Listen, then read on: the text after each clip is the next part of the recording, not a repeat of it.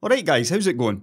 Every time I do one of these different types of videos, the same thing happens. First of all, when I did the Aliens Don't Exist video, a large number of crackpots would slam me for being part of the programme to hide the truth. Then, when I made my global warming video, people come out of the woodwork to slam me for taking sides and being political. And then, most recently, when I made my singularity video here, people would tell me to stop promoting atheist nonsense. And here is a selection of the comments that I enjoyed reading. Jim, knowing how much details you put into your video arguments, I'd expect more from you. There is no merit to today's science as far as evolutionary biology is concerned. And the same one continued with, I'm not trying to force you to think one way, but your arguments are sadly weak in this regard. You can remain blissfully ignorant of the truth. It's your call after all. And after reading far more of these kind of comments that I cared to argue over, I decided to actually look deeply into the subject of evolution. And some of what I found was shocking.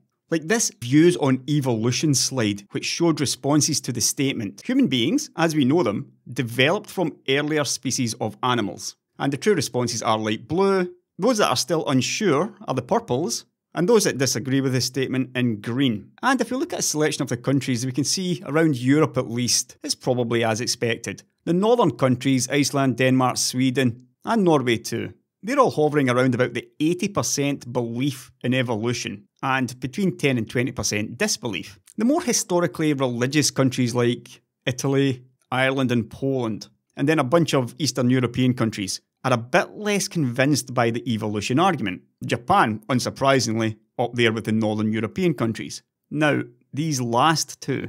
Turkey, around about 25% belief in evolution, over 50% disbelief. But that's not really particularly surprising. USA, 40% belief in evolution, 40% disbelief, and 20% unsure.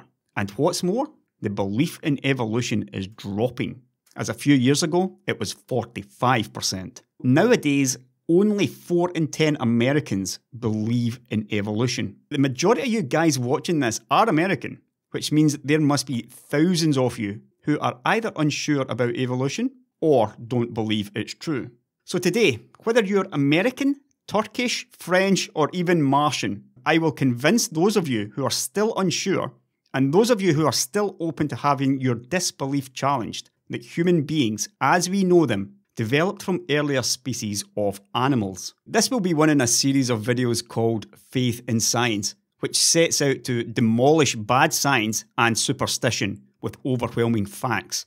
And I will release them sporadically when there's not a whole lot of technology to talk about. William Strata Smith, born in 1769 and died in 1839, was an English geologist who was credited with creating the first detailed nationwide geological map of any country. This exact map here, in fact, of England, Wales, and a little bit of Scotland. And at aged 18, William found work as a surveyor, and a few years later was working for the Somerset Coal Canal Company. This was during the Industrial Revolution, and as he inspected numerous coal mines in the area, he observed and recorded the various layers of rock and coal exposed by the mining and the creation of these canals.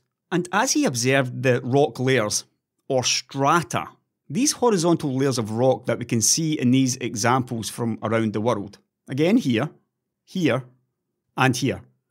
As Smith observed these at the mines and canals, he realised that they were arranged in a predictable pattern and that the various strata could always be found in the same relative positions. In addition to that, each particular stratum could be identified by the fossils that it contained. And Smith also noted that the exact same succession of fossil groups, from older rocks to younger rocks, could be found in many parts of England. The exact same succession every time. And he also noted that the older fossils, nearer to the lowest strata, had more basic biological features, and fossils nearer the top strata were more advanced. And Smith called this the principle of faunal, or fossil, succession. And sometime later, the different strata would be grouped in different periods of the Earth's geological history. Smith never saw any dinosaur bones though, like we see here. The first dinosaur bone was discovered by another Englishman, Robert Plot, in 1677, and that was detailed in his book, The Natural History of Oxfordshire.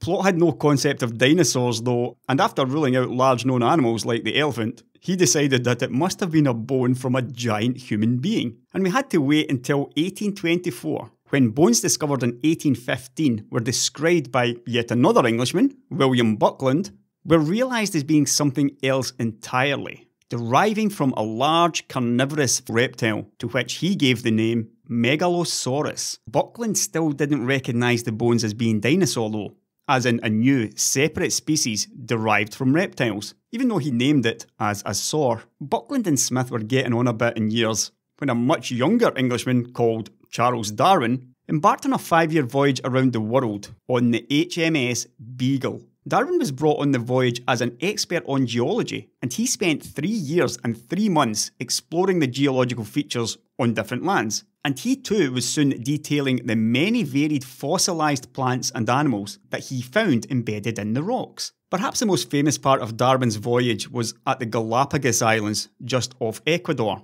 where he collected multiple new species of birds. On San Cristobal Island, he recorded a mockingbird that was similar to one he saw in Chile. He then found a different mockingbird in Floriana Island, and yet another on Isabella. He also collected multiple samples of what he thought were blackbirds, grosbeaks and finches, some of which you can see here.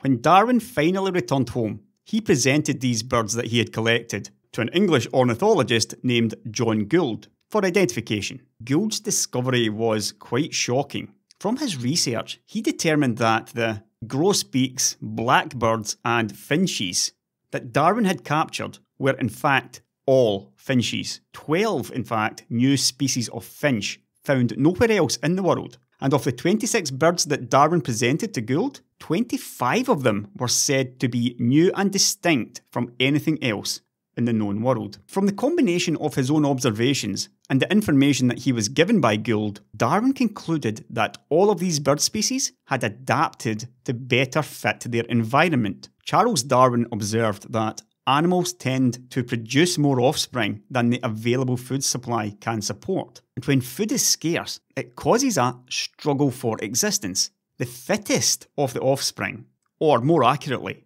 the best adapted offspring, survive. Basically, animals that are better at exploiting the available food sources will tend to live longer. And those that live longer have more offspring. That's just logical. But let me elaborate on that point.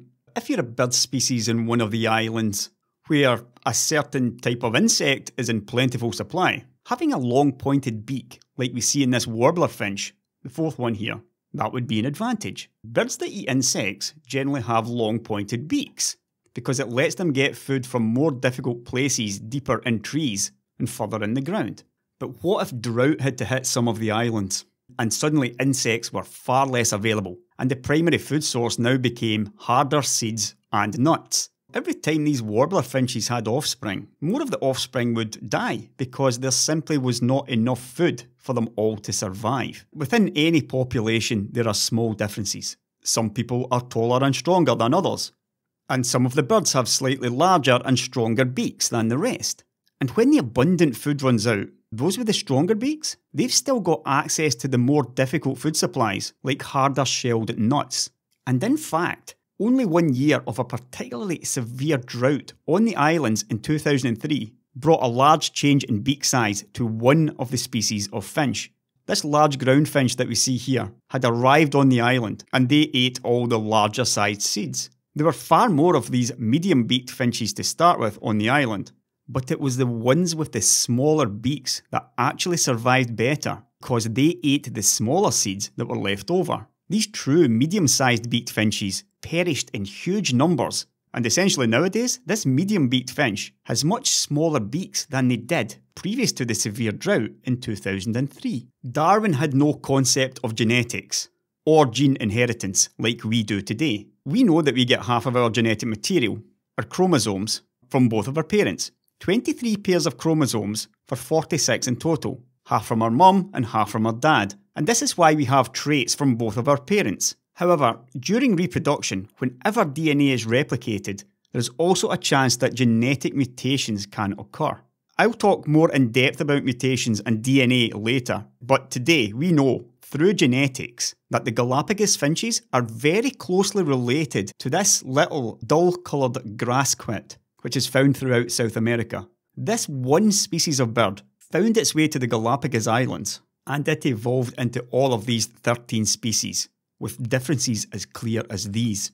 Darwin had evolved his own theory too, but due to fear of ridicule and perhaps even persecution by the church, he kept it quiet for almost 20 years before another English scientist, Alfred Russel Wallace, approached Darwin with his theory of evolution through natural selection, which he had come to independently. They jointly launched a paper on the subject before Darwin finally decided it was now time to release his famous book on the origin of species.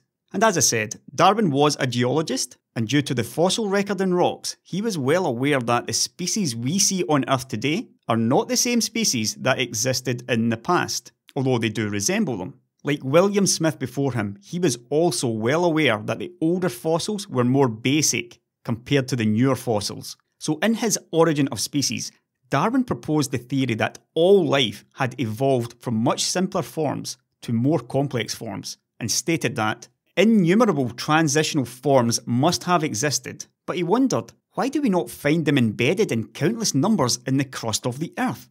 In Darwin's time, there were plenty of fossils around, but nobody had found something that looked like it was in between species. However, if evolution through natural selection was true, these transitional fossils simply had to exist. The Origin of Species made no claims of human evolution, and Darwin's theory soon gained near complete acceptance in the scientific community. By this point, dinosaurs had finally been recognised as a separate species of fearfully great lizards, which is what the dinosaur name means. The fossil record in rocks also showed that they all appeared to have died out abruptly, completely wiped from the record, seemingly replaced by mammals, reptiles and birds. It was already known that dinosaurs and birds shared some common features. They both laid eggs, some had similar claws, some dinosaurs were found with hollow bones, just like birds. Paleontologists and biologists of the day theorised that if evolution is true, at some point in the fossil record there must be a transitional form showing a half dinosaur, half bird.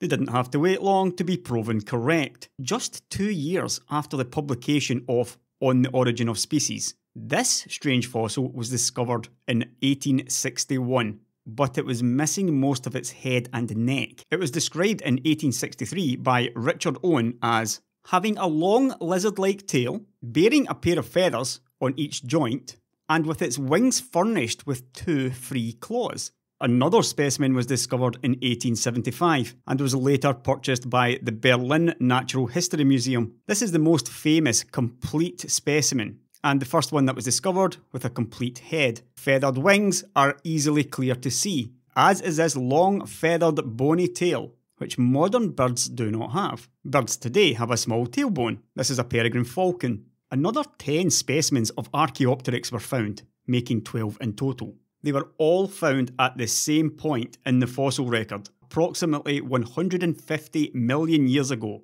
at a time when dinosaurs ruled the earth, and before even more bird-like fossils were found higher up in the fossil record. What else then can this be if it is not something in transition between a dinosaur and a bird? But there was still the issue that at the time Archaeopteryx was discovered, there were no good specimens of small advanced dinosaurs. All of the dinosaur fossils from that time were very large. Towards the end of the 20th century though, much smaller dinosaurs were being discovered, and they showed that, except for the relative length of the forelimb, there is very little difference between primitive birds like Archaeopteryx and advanced theropods, which is a group of carnivorous dinosaurs like this dromaeosaur velociraptor, which as we can clearly see here, also had feathers on its limbs. Feathers weren't the end of the similarities though, because the velociraptors also had wishbones, breastbones, wrists that contain a crescent-shaped bone, and hands like most other advanced theropods. We can clearly still see the same 3 fingers on its limbs,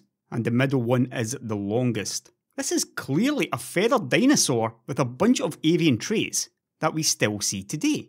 But doesn't that mean that Archaeopteryx could just have been another feathered dinosaur? Well, that topic has been hotly debated for over 100 years, And currently, today Archaeopteryx is actually not thought to be the ancestor of modern birds. Modern birds and Archaeopteryx are now thought to have evolved from the same ancestor, but not all species make it. Some are evolutionary dead ends. If we compare the skulls of Archaeopteryx and a modern chicken, we can see similarities, but with one major difference. Archaeopteryx has teeth, and chickens, as well as all other modern birds, have beaks. Surely if evolution is correct, then the fossil record must also include birds with more bird-like features and less dinosaur-like features. That too just seems logical. Here is Enantiornithes, which was discovered recently in China. It still had teeth, but that is much more like a beak shape. It also now had a very short tail, and also the bones in the hands are now fused, far more like a modern bird than Archaeopteryx. In fact, this is much more bird and less dinosaur. 2 years ago, scientists pieced together this skull fossil of a transitional bird called Ichthyornis dispar. This extraordinary new specimen showed similar brain proportions to modern birds, while other parts of the skull still more closely resembled those of predatory dinosaurs. This toothed bird lived in North America around 86 million years ago, and this one is closely related to modern birds. This bird story doesn't end here though. More bird fossils for a species called Confuciusornis appeared even earlier in the fossil record, around 125 million years ago. What was strange here was they had toothless beaks, though we can still see the same 3 finger bones, just like dinosaurs. And unlike modern birds, which have fused those 3 fingers into a single bone in the hand, we can see these amazing long tail feathers very clearly. And the fact that this earlier bird had no teeth is proof that evolution can converge. That is, similar features can evolve independently in species in different periods of time. It's important to realise that evolution is not a straight line from one species to another. It's a constant branching, and some species continue to evolve while others go extinct. Now you might wonder why all modern birds don't have teeth, perhaps thinking that teeth should be a huge evolutionary advantage. That does seem logical, but teeth are also quite heavy, and flight is already a very energetic activity without carrying any extra weight around. And it's clear that birds don't actually need teeth. Even birds of prey, which can easily cut open larger animals with their beaks. It is also clear that we can see that birds didn't just suddenly evolve from a T-Rex overnight, but rather the classic features of birds evolved one by one. First of all, bipedal locomotion, then feathers, then a wishbone, then more complex feathers that look like quill pen feathers, then wings. And the end result is a relatively seamless transition between dinosaurs and birds, so much so that you cannot draw an easy line between these two groups.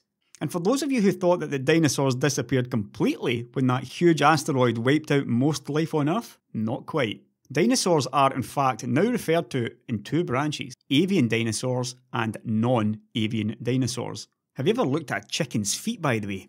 Enjoy your dinner tonight. I'm fine, I'm a vegan. Now, I spent some time talking about dino birds there, so let's change focus to something much smaller.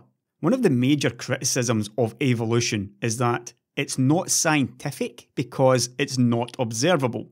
That criticism is, in fact, completely false. It's true that we can't directly observe large-scale evolution, known as macroevolution, like from fish to land animals or from dinosaurs to birds, as these processes take hundreds of millions of years. However, we can observe small-scale evolution, microevolution, happening in certain species of salamander, one of Darwin's finches as discussed previously, and also in certain species of grasshopper, among many other examples in fact. But as I said, focusing on something much smaller now. Bacteria, specifically E. coli. Back in 1988, a young scientist called Richard Lenski began an experiment to monitor the evolution of the bacteria.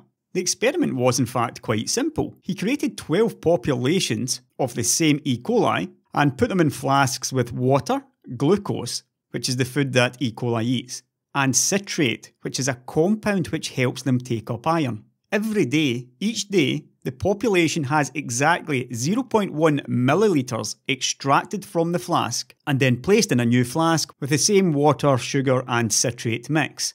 And essentially, The bacteria that are extracted are allowed to continue multiplying, and every 500 generations, which takes around 75 days, a sample from each population is stored in a freezer. Early on in the experiment, the bacteria evolved to grow more quickly, and this growth continued at a slower pace. But apart from that, nothing else much had happened for over 10 years, which had Richard considering shutting the experiment down. But he was talked into continuing with it by his wife and colleagues, and fortunately he did. In 2003, one of his students entered the lab to run through the same procedures that had been done for the previous 15 years. But upon observing the bacteria, he noticed that one of the flasks had turned opaque overnight, which is a sure sign of bacterial growth. At first he thought some procedural error had occurred, but tests showed that nothing had gone wrong. Lenski was of course called in to investigate, and what they found was staggering. Around generation 33,127, the bacteria in the flask called ARA3 had evolved the ability to eat the citrate, not just the sugar. And this allowed the population to grow several-fold larger than it had previously, due to the large amount of citrate present in the mix. Examination of the frozen samples showed that the ARA3 population possessed a number of unique genetic markers compared to the other 11 samples, so this ruled out any error. And in a new series of experiments, they replayed the tape of the ARA3 evolution backwards from those frozen samples that were taken every 500 generations. In these experiments, they observed 19 new independent cases of citrate metabolism, but only when they started from clones from after generation 20,000. What this meant was that sometime around the 20,000 marker, a mutation in the ARA3 bacteria allowed for the chance of an ability to metabolize citrate, and then later on, a further mutation caused the actual ability. Not all clones from the 20,000 marker onward evolved the actual ability though, which again shows the random nature of mutation. The LTEE, the long-term evolution experiment, is now at over 70,000 generations and 30 years. But in human terms, this would be over 1 million years worth of evolution. Even though none of the 12 batches are identical today, they are all growing faster than the original batch. After 20,000 generations, they grew a staggering 70% faster, in fact, and all batches have grown in cell size.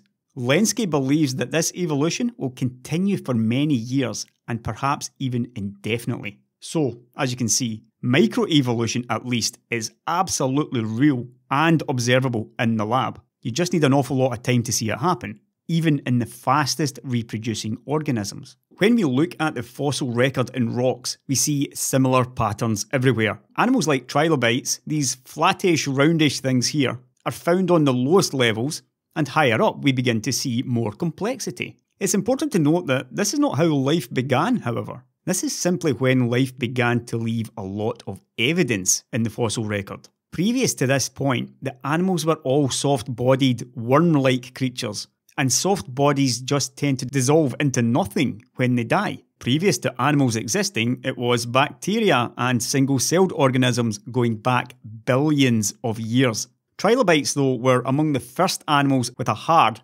calcium carbonate shell, and that's what we're seeing when we're looking at these fossils. It was a very, very successful animal, lasting hundreds of millions of years, beginning in the early Cambrian 520 million years ago. The reason for its success was undoubtedly the evolution of this hard shell, which would clearly be a huge selective advantage against predation. Now, looking at the fossil record of the Grand Canyon, we can see that the oldest fossils there are in fact stromatolites. These things here, which are colonies of bacteria which photosynthesize. These are called cyanobacteria. Then we see trilobites a layer higher. And then we see these weird plant-like animals called crinoids. And then we get a bunch of other marine animals. Nowhere worldwide do we see land animals at the bottom in these bottom layers, because land animals did not exist 520 million years ago. Above these first hard-bodied animals, we start to find a lot of fish fossils during a period known as the Devonian. Plants and insects had already made it to the land. Then in the late Devonian period, we start to see tetrapods, four-legged animal fossils appearing in the record. These evolved from fish that had evolved primitive lungs and legs in order to walk on the land. And I know that to some of you that sounds absolutely ridiculous. Take a look at this. This is the epaulette shark, an actual shark, which is a fish. It has the ability to shut off parts of its brain to reduce the need for oxygen. And it lives in very shallow water in the Great Barrier Reef. It's pretty clever, right? Wait, what's it doing now? Walking? Yes, it can walk on its fins. A walking shark. Good luck sleeping tonight. In Canada, some fossils of this creature called Tiktaalik were discovered. It's technically a fish, and it lived about 375 million years ago. And this is one of the most amazing transitional fossils ever found, having many characteristics of fish and tetrapods. Its fish characteristics include fish gills, fish scales, and fish fins. Fishapod characteristics include half fish, half tetrapod limb bones and joints, fish fins with bones and joints inside, including a functional wrist joint, and these radiating fish-like fins instead of toes, and a half fish, half tetrapod ear region. And then finally, the wholly tetrapod characteristics include tetrapod rib bones, tetrapod mobile neck, with a separate pectoral girdle, and perhaps most importantly, tetrapod lungs. Gills and lungs. That seems pretty useful. Early tetrapods remained close to the land to lay their eggs, which, like fish eggs, were still soft. But these tetrapods had access to many more new food sources on the land, the plants and the insects that were already there. Amphibians soon arose from tetrapods, able to live equally at home in both land and water environments, yet they still had to lay their eggs in the water. Amphibians are born as larvae with gills, and then later on they metamorphose into adults with lungs. Reptiles also arose from tetrapods around about 300 million years ago, and reptiles were the first vertebrates, animals with a backbone that were able to live fully on the land. Remember, we're talking millions of years of very, very gradual evolution caused by small beneficial mutations, which allowed the most adapted animals to flourish in their environment. Dinosaurs then arose from reptiles around 240 million years ago, in a period called the Triassic. Mammals also evolved from a spin-off from the ancestor of reptiles called synapsids. That happened around 200 million years ago in the late Triassic to early Jurassic period. Unlike dinosaurs, reptiles and fish, mammals no longer laid eggs. They gave birth to live young and fed them milk through mammary glands. Early mammals were small because it made a lot of sense to avoid the dinosaurs as much as possible. As I already discussed, birds started to evolve from dinosaurs around 150 million years ago. Archaeopteryx is clearly a species in transition between both, and many similar dino birds have been found since. The small size of mammals and the versatility of birds allowed both of them to survive the extinction of 3/4 of species on Earth during the Cretaceous-Paleogene extinction event around 66 million years ago, when a massive asteroid hit the Earth just off South America. With no dinosaurs around, mammals got big. Some went back to the water and got really big, like the whale.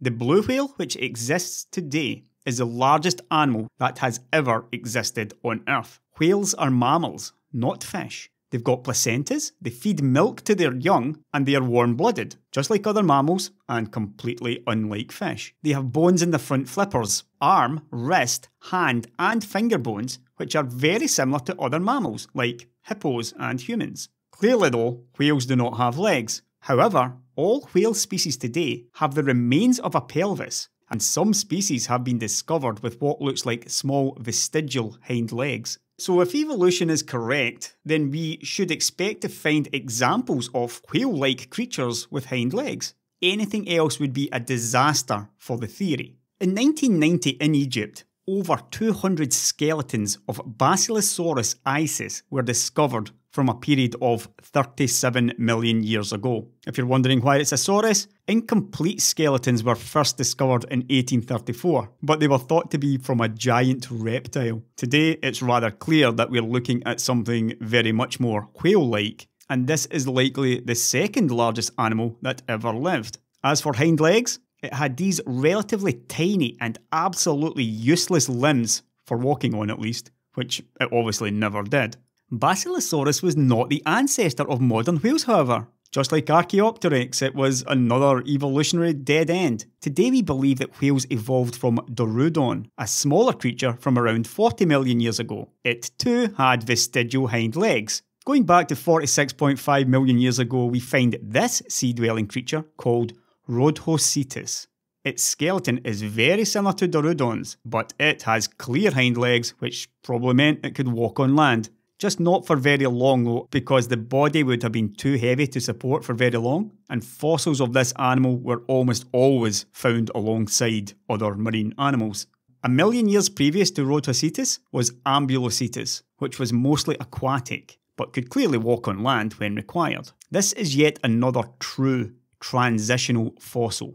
And finally we get to Pachycetus, the mostly land-dwelling mammal which would have spent some time hunting in the water. And I realise many of you will find it difficult to believe that this is an ancestor of modern whales, but it was classified as an early cetacean due to features of the inner ear which are only found in whales, dolphins and porpoises. That is it in the entire animal kingdom. Whales, dolphins, porpoises and Pachycetus have the same inner ear characteristic. And there is a kicker here, because genetically the closest animal to today's whales is the hippopotamus. But whales didn't descend from the hippo, both descended from a common ancestor. And when you consider that hippos spend an awful lot of time in the water, 16 hours per day, and are able to hold their breath underwater for 5 minutes, and they give birth and feed their young underwater, and they've also got multi-chambered stomachs, just like the whale, which incidentally is very, very rare for carnivores, as whales are. Multi-chambered stomachs are for eating lots of grass. But we're done with the animals. Let's move on and talk a bit about genetics, and finally, whether or not humans are special. Genetics is a field of biology that studies how traits are passed from parents to their offspring, which is a process we call heredity. Heredity is what makes children look like their parents. At the basic level, we have DNA, which is the underlying code that all life is based on. Every living thing requires DNA. Sequences of DNA, called genes, are contained inside chromosomes. Humans have around 20,000 genes in total, and, as I mentioned previously, 46 chromosomes, 23 of which are replicated from each parent during reproduction. Every single time reproduction occurs, mutations occur too. A mutation is simply a small difference in the DNA sequences, small changes in the genetic code. The vast majority of mutations are neutral, but some can create negative traits and some can create positive traits. Over time, positive traits will be selected for, like the beaks on Darwin's finches, and negative traits will be filtered out. Positive really just means mutations or traits that make the organism more likely to pass on its genes. And this goes a long way to explaining why, when we look at the fossil record, life evolves to be more complex. If we look at part of the tree of life, where everything that evolved from tetrapods, we can see that amphibians, reptiles and birds are separate from the mammals. And within mammals, marsupials are further separated from humans than monkeys, cats and rabbits are. If this is indeed how life evolved, species which are similar to other must surely have lots of similar genes, and species which are further removed from each other must have less. There are multiple ways to test this today. One method is by looking at the genes of a protein called cytochrome C, which is found in every living organism. Everyone. Proteins are made up of amino acids, and the cytochrome C protein has around 100 of these amino acids in a chain. Humans and chimpanzees have the exact same cytochrome C protein.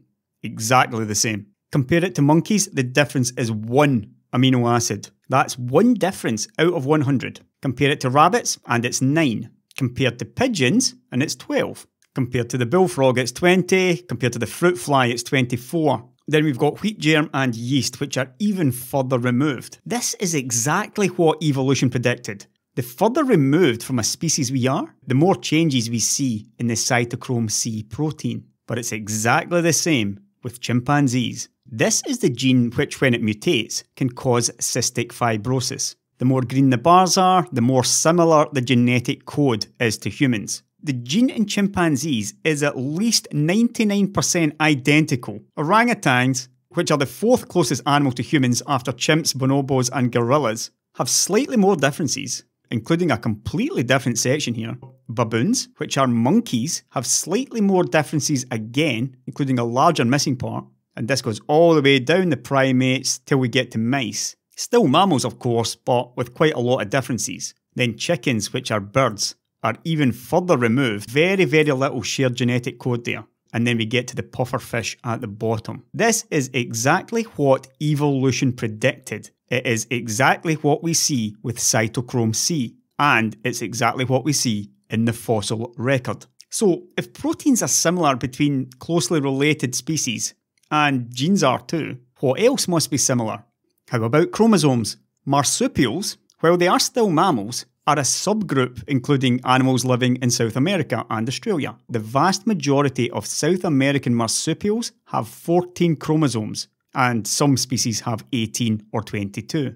Even though they now exist far apart, we would still expect the Australian marsupials to have similar numbers of chromosomes. The Tasmanian devil has 14, koalas and kangaroos have 16. All in the same ballpark as we'd expect from species which have evolved from common ancestors. Now, it's important to note that chromosome count alone cannot tell you what kind of species it is. For example, here we can see garlic also has 16 chromosomes, and there's clearly quite a lot of difference between garlic and a kangaroo and a koala. What's important here is that species which we believe evolved most recently from a common ancestor have similar counts. Cats have 38 chromosomes, mice have got 40, rabbits have got 44, and around about this point in the tree, we can be fairly confident that the ancestor of mice, rabbits and cats probably had between 38 and 44 chromosomes, and that would likely have been 40 or 42.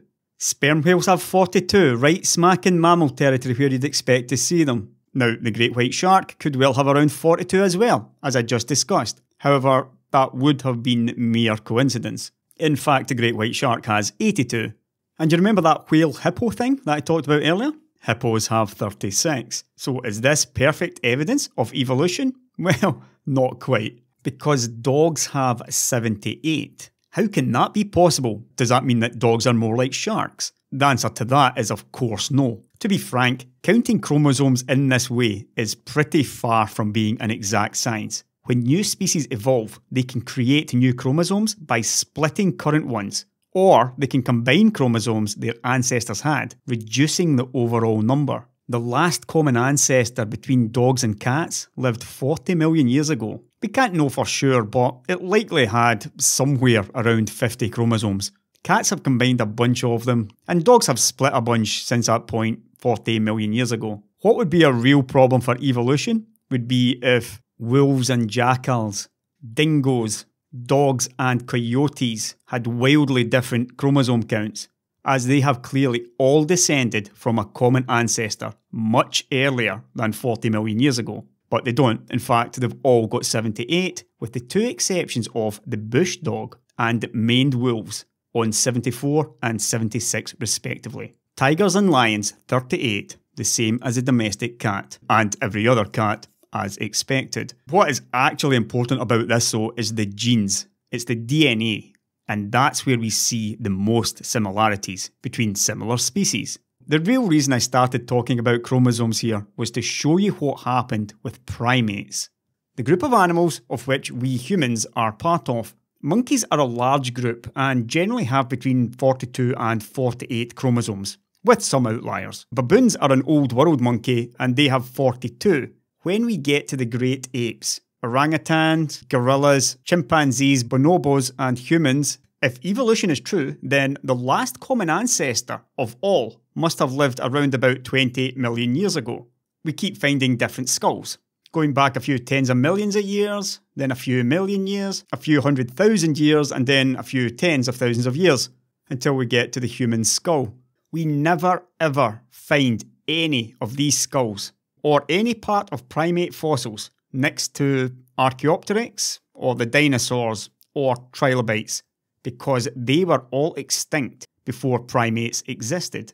And what's more, the further back the fossils go, the more we see evidence of walking on all four limbs, instead of the bipedal motion of humans today. The first fossils we found of a species which walked upright, Homo erectus, is dated at 2 million years. Since then we've discovered more and more, and we now believe bipedal motion evolved around about 4.4 million years ago in a species called Ardipithecus ramidus. Although it very likely walked upright, judging by its skull, it would have looked much more like an ape than a human. All other fossils found before this period indicate that primates were small animals walking on all fours. But with monkeys having 42 to 48 chromosomes, and humans having 46 chromosomes, you might think that the other great apes, the chimps, bonobos, gorillas and orangutans, would be very likely to have 46 too. But they don't. They all have 48. There are two options for why that is, and one of them is much more likely than the other. Orangutans aren't shown on this, but they also have 48 chromosomes, remember. So that means that either all of our common ancestors had 48 chromosomes, and humans combined 2 of them, or our common ancestor had 46, and all the other great apes gained 2. Clearly, the vastly more likely explanation is the first. Our ancestor had 48, and humans combined 2 of them. In which case, evolutionary biology says that we will surely find evidence of that in our genes. Here is a comparison of human, chimp, gorilla and orangutan chromosomes from left to right.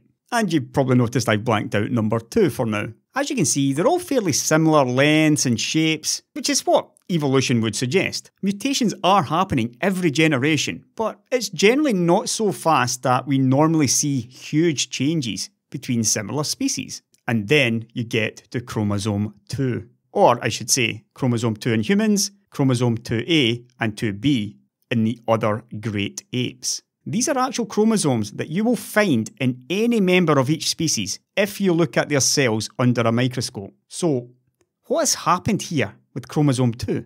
Zooming in a bit and it looks like a little join there, where the others are clearly separate chromosomes. Chromosomes contain various different parts, and almost all of them have a single centromere, which is normally but not always near the centre of the chromosome, hence the name, and also 2 telomeres, one at each end.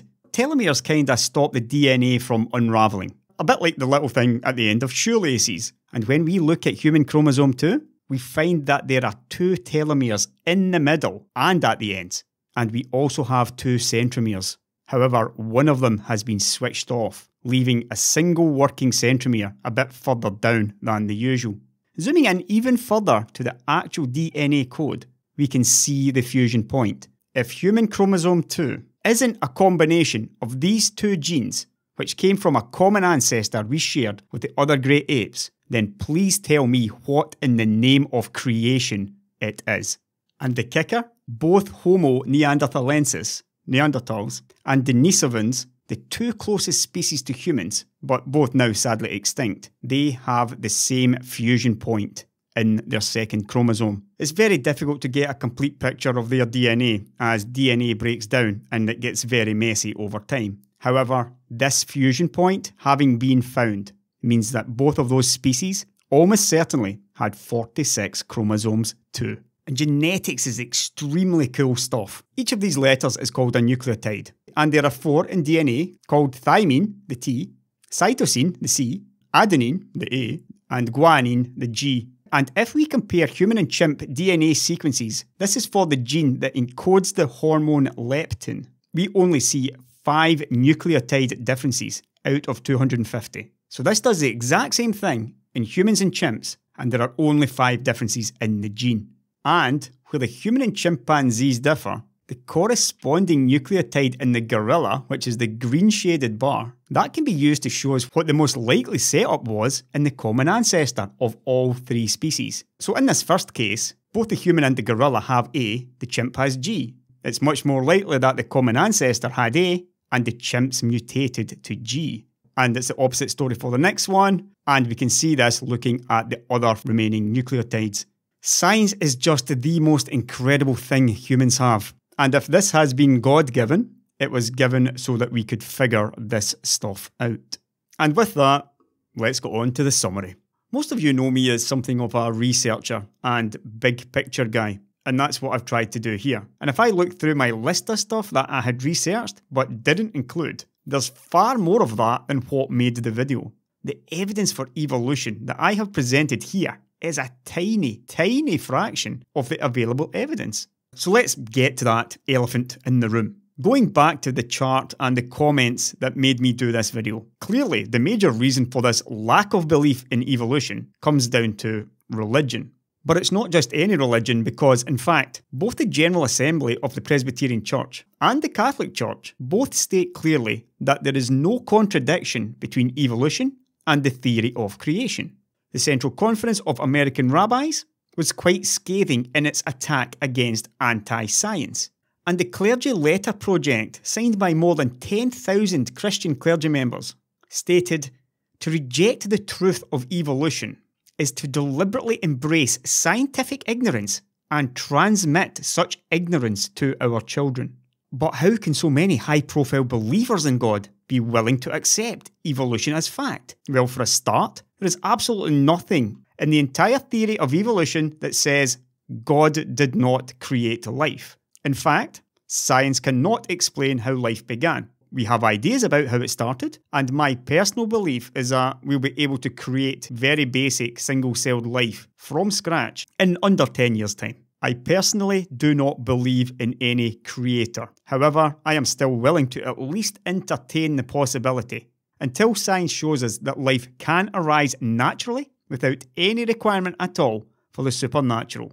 And for that life to be real, it would also have to evolve. Getting back to this 4 in 10 Americans who believe that humans did not evolve from earlier species. Why is this happening when the evidence for evolution is so absolutely overwhelming? Well, while researching this topic, I became aware of certain creationist groups and websites that, rather than promoting creation, spend an inordinate amount of time dismissing evolution instead. And nearly every single time, it is done in the same way. They laser focus on one tiny example and make their case based on either a current lack of scientific knowledge about some part of it, or they take comments by scientists out of context. One little example of what I mean would be this 1999 article over at Answers in Genesis, which claims that turtles are uniquely designed creatures continuing to defy evolutionary explanation. And the guts of their claim was due to the New Encyclopedia Britannica claiming that the evolution of the turtle is one of the most remarkable in the history of the vertebrates. However, in the very next sentence it states, "Unfortunately, the origin of this highly successful order is obscured by the lack of early fossils, although turtles leave more and better fossil remains than do other vertebrates." The article continues, Dr. Duane Gish, in his book Evolution, The Fossils Still Say No, says that given the amazingly unique structure of turtles, it should be a rather easy task to find the transitional forms, to trace the evolutionary path from ancestral reptile to turtle, if that is in fact what happened. And he explains that the changes would not be subtle, but obvious, even to someone with no training in anatomy or paleontology. Randall Martin proclaimed, "Surely an incomplete shell would give little protection. Any tiny advantage would be far outweighed by the serious disadvantages of a cumbersome hindrance in getting away from the predators." With the article ending, the biblical account of creation in Genesis, animals created to reproduce after their kinds, would mean that turtles should be instantly recognisable as turtles, with the shell and other unique features fully formed from the start, and no series of pre-turtle ancestors should be found. It is obvious that the fossil record of turtles gives powerful support to biblical creation and stands opposed to the idea of evolution. So basically, one example, no turtles found with half a shell because it wouldn't give any protection, and if Genesis is correct, no pre-turtle ancestors should ever be found. Ladies and gentlemen, let me present to you Odontochelys, discovered in China in 2008, with only one shell on its belly. It's got pretty broad back ribs, but it hasn't formed a solid shell on its back yet. And in spite of some primitive features, which you would expect from an early turtle, this is clearly a turtle, with half a shell covering its belly. Why would that be a selective advantage though? Well, when you're a turtle, there's usually an awful lot more water below you than above, and some protection is better than none. What we're seeing here and everywhere on these sites is this God of the gaps fallacy, in which they take current gaps in scientific knowledge. It's true, 1999 we had no half-shelled turtle fossils, but that was used as evidence that evolution must be false, when the truth is, we were simply just waiting to find it. And the truth is, almost all of these gaps in the transitional species have been closed a long time ago. This article should be pulled from this website, instead of still being here misleading readers. And to be frank, there's a lot of clear intended misinformation too. Some creationists will use Darwin's own comments about the lack of transitional fossils from the origin of species, the ones that I talked about earlier, as some kind of proof, and they will just completely ignore the fact that Archaeopteryx was discovered only 2 years later. And today we have, look at this list of transitional fossils. This is actual transitional species, not single fossils. And there are over 200 of them. 200 species of transitional fossils found, and thousands upon thousands of actual fossils. The eye is far too complex to have evolved is one that is often heard. And over at Rational Faith, the author states that the eye is such a marvel of intricate design, it deals a devastating blow to evolution. In response, evolutionists cannot turn to logic or science to refute the testimony the eye provides that it was clearly designed. So instead, they do what they do best, tell stories. He then goes on to tell his own story about the evolution of planes, which we know were made by design. And he makes no attempt whatsoever to address the question, the actual point that was brought up by evolutionists. That being that multiple different stages of eye evolution are seen today in species. Species like the planarian here, which has these little eye spots. All these are capable of distinguishing is light direction, but no more. It can tell which way the light's coming from. Here is how eyes started out. Species like the nautilus, which has a primitive pinhole camera type of eye, which is nowhere near as good as a human eye. Species like these 10 animals that don't actually have eyes at all. Why would you have no eyes? What possible evolutionary advantage could that confer? Well, when you live in utter darkness like these species do, eyes confer zero advantage anyway. In fact, they are more likely to be selected out of a population due to the risk of infections causing death or disease, which is very likely why these animals are selected not to have any eyes. What seems paradoxical is actually evolution at its finest. Anything you don't need is likely to become a drawback.